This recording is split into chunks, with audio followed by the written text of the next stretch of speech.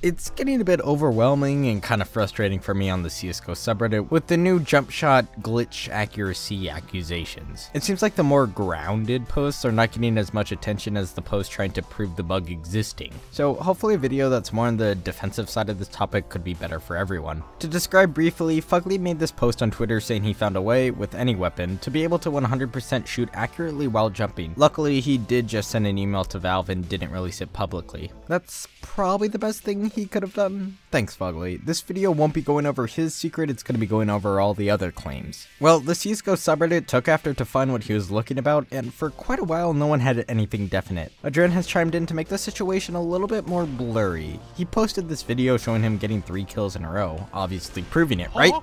Well, to many others this was enough, and they showed their own versions of this, with a bunch of short clips without much statistics to show if it was luck or not. And that's where my problem and grumpiness has really been. Non-tinfoil hat as possible, all the comments using evidence to show that it was kinda luck or wasn't really a glitch weren't getting as much attention, which kinda sucks. It makes sense, the people challenging the theory are the more interesting topic. The attention given to both sides hasn't been on an even playing field, so I hope I could balance it out with the video. Okay, so here's Adren hitting all of the shots, and I don't think he discovered a glitch. Like, I looked at the clip and I saw there are differences between the client and server impacts and thought, hey, that's not good. Whenever you jump, your shot that you shoot on the client is different than on the server. I'll shoot and there's a red block on the body and nothing happened. But then I'll shoot again and the red dot is away and the blue dot is on him and suddenly it hit him.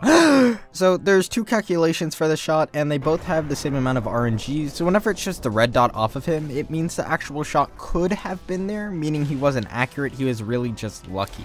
There are a ton of other clips trying to do the same thing and it keeps showing the impacts being off. And not one person is using that weapon debug print accuracy 1 command, and that's the biggest problem for me. Extraordinary claims take extraordinary evidence, and that command would show pretty great evidence, and no one's doing it. It's like that thing a while back with the Nvidia setting post with everyone having benchmarks saying it doesn't help and everyone without evidence saying it gave a huge FPS boost, and it's like, who am I gonna trust? It's not like impossible that one of these videos does show the proper method, but the evidence is really shady or isn't there. So here, let me try to do what Adren did. So I think that what he did is just jump to the left and maybe counter strafe while shifting and scoping and shoot at the peak of the jump.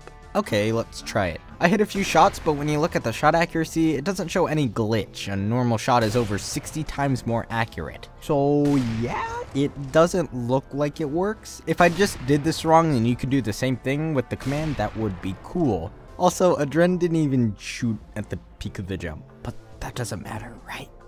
There's one clip where it shows 5 shots in a row with a deagle, but again, there's no print accuracy, and the console is cleared, so there's a chance they used a command to make the shots 100% accurate, regardless of the movement. I'm not saying he did, but again, it's just not strong enough evidence to be shown as a glitch. The other clips seem to be selective bias. They'll do like 40 shots and 5 of them will hit despite doing the same thing on almost all of them, and people think it's something to do with a glitch. It may be, but unless we see something discounting that, it's probably just luck. Again, extraordinary claims like a huge jump bug glitch takes extraordinary evidence, and it either has to discount the evidence we currently have about counter strafing, or it has to show a really high correlation. The fuck? Has this game gotten worse? Well, actually kinda. Jumping accuracy decay has decreased 20% ever since that tapping update, meaning you become more accurate faster than before. And people could be thinking since they're hitting more of these, then there's some sort of movement that's going along with it that's doing the difference, when it's probably just that they're more accurate more quickly. But from what I can tell right now, don't trust Adren's method or the posts right now that are kinda showing the same thing, unless someone can show proper evidence that this still does actually work and I'm just kinda dumb and bad at sports.